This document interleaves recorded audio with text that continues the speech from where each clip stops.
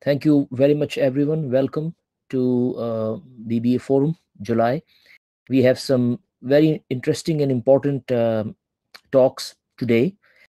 The first speaker is Professor Mary Lacity.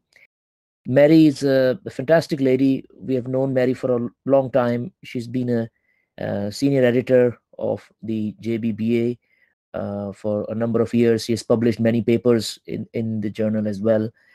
And she's a professor of information systems at University of Arkansas in the USA.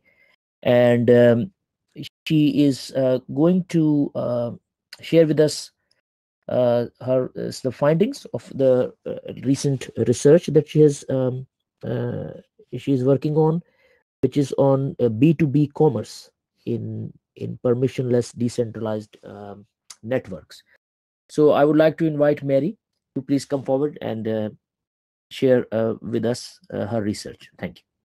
Okay, thank you, Dr. Naseem, and good morning, everybody, or I should say good afternoon. It's morning here in the United States.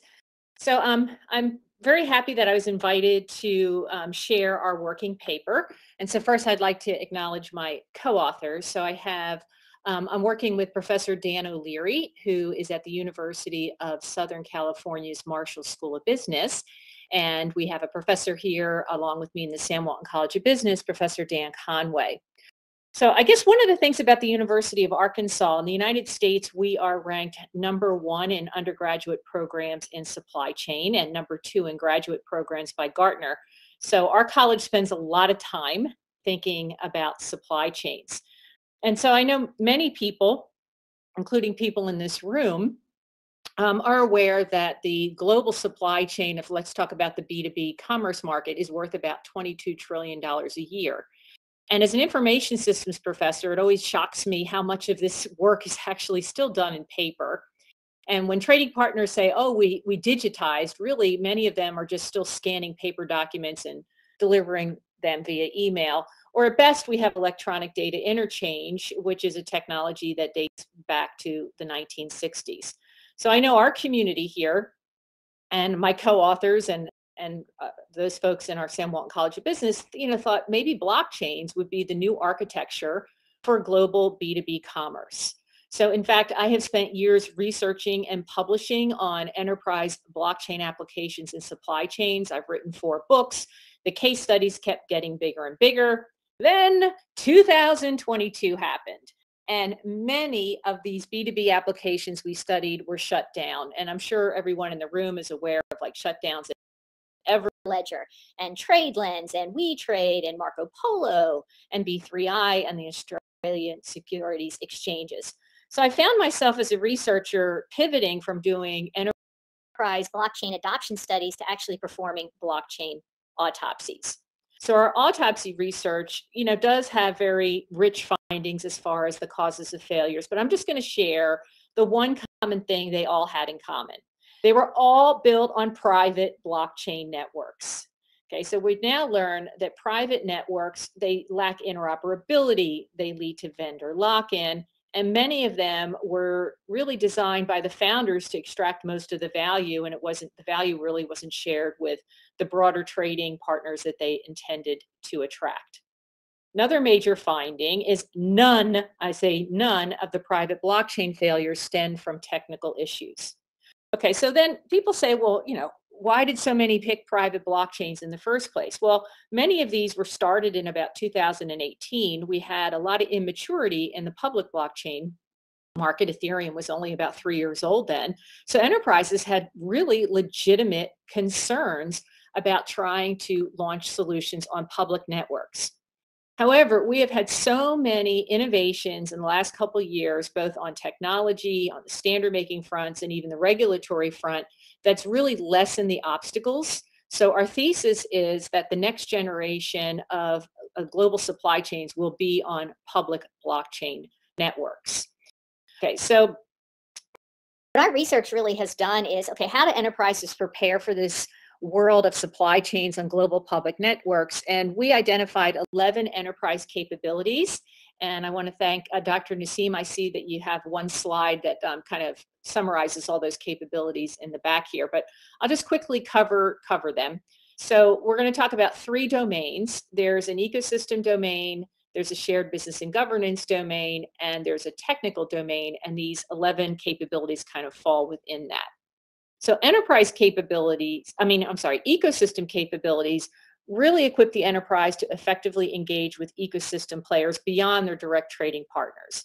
And these capabilities include participating in data and technical standard making bodies, educating and lobby policymakers. I'm so proud of the BBA because I think you've all done a wonderful job about trying to educate policymakers, and also monitoring and even influencing the evolving public blockchain space. So I look at an organization like the Enterprise Ethereum Alliance as a good example. Okay, moving on to the shared business and governance capabilities, these equip an organization to negotiate agreements with their direct trading partners. And one of the things we learned from the first generation failures is that business value and decision-making rights must be shared. Else, it just makes more sense to use an application that operates on a centralized network. We also found that you need really strong leadership capabilities to both envision and to properly resource a new B2B model. That's a huge effort. Okay, moving on to the technical domain, enterprises don't have to have these in-house. They could build them, but they can also buy or rent these technical capabilities. But enterprises need expertise with privacy protocols like zero-knowledge proofs and multi-party computation. They need expertise on asset tokenization. One mistake we see a lot of networks making is they tokenize the paperwork, like the invoices or the bill of lading, instead of tokenizing the asset itself. They also need expertise with scalability protocols like layer 2 and verifiable credentials, because enterprises cannot transact anonymously. They need to know who their trading partners, customers, and employees are. Okay, so if you take these 11 capabilities, that should culminate in the ability to code or at least audit agreements using smart contracts that apply the data and technical standards and that comply with all laws and regulations. So going to the future, if we can finally have enterprises able to successfully transact on public decentralized networks, we'll be able to unlock a lot of business value from eliminating the need for reconciliations, for ensuring the authenticity and condition of assets, and being able to trace the physical location and legal custody of assets through supply chains. And then I guess the one other thing I'll just add is it's not just going to be blockchain technology, it's going to be IoT so that you can get the condition of assets, and of course, artificial intelligence that can help with analytics and prediction. Okay, so yay, go public blockchains. Okay, Dr. Naseem, I think I did that in under 6 minutes. Yes, you did. And you did very well. Yeah, you did very well. You did very well. That's a very nice summary. And I think I'm sure people who have questions, if you have any burning questions, please do share in the chat box. Otherwise, you can contact us or contact Mary directly via email. The slide is there, which summarizes the research. And I'm sure there'll be more to come on public blockchains. Mary, just one question. The research that you're doing, is that Ethereum, or are you going to look into other public blockchains as well? Well, the reality is it's most of the default is Ethereum right now. So we have, a lot of the companies we still work with from what we used to have here was the Blockchain Center of Excellence.